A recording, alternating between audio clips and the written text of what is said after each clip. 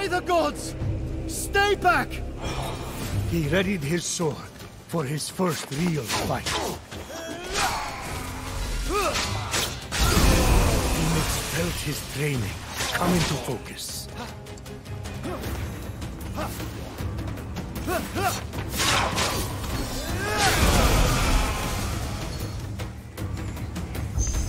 I should be able to survey the land from up there.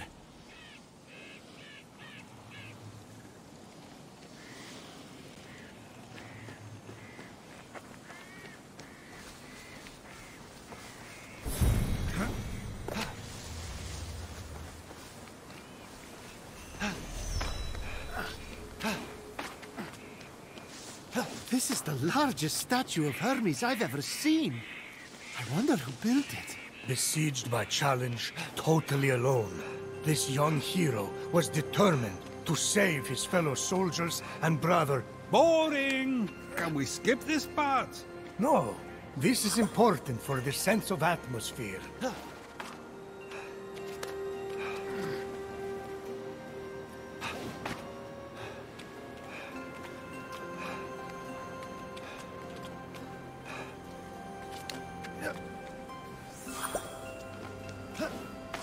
Hermes, my old friend.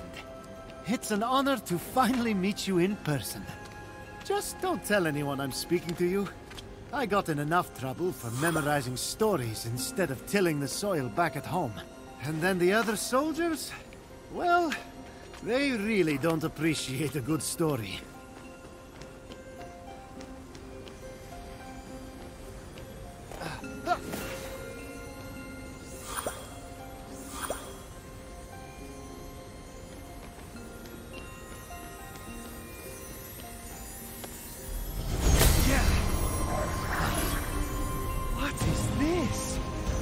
Smells like honey, and the first day of spring, and my first kiss, all rolled into one. Phoenix got into the ambrosia too? Prometheus! You worried, Zeus, about losing this bet? Please, he can't use it anyway. Yet.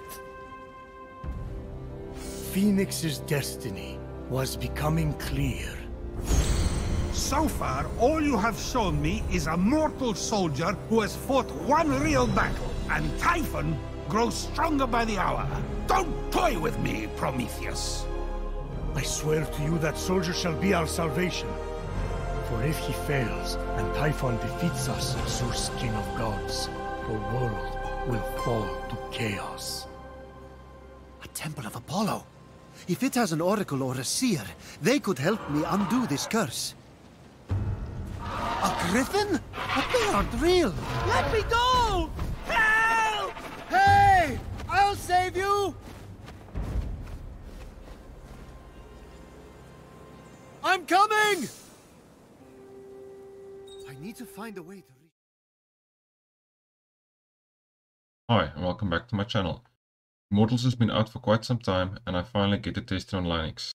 There's been quite a few issues with the game which has been addressed in the Proton GE 743 patch, which came out in December 2022.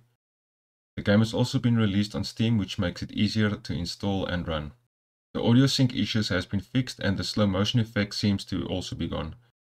That said, the game now runs out of the box and runs really well on my system.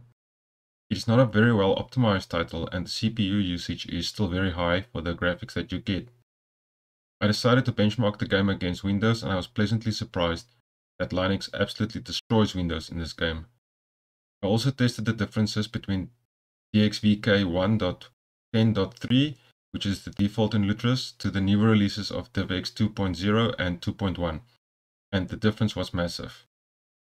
I'm yet to test this out in more DX11 games, but I think it's safe to say that DXVK 2.0 and higher is the way to go. 2.0 was a little faster than 2.1, but this is in the margin of error. Now onto the game itself. I really enjoyed playing it, and the witty humor is a breath of fresh air. The combat and lore is really satisfying. It was worth the wait for me. I highly recommend this game. So yeah, thank you very much for watching, have a great day, take care and cheers.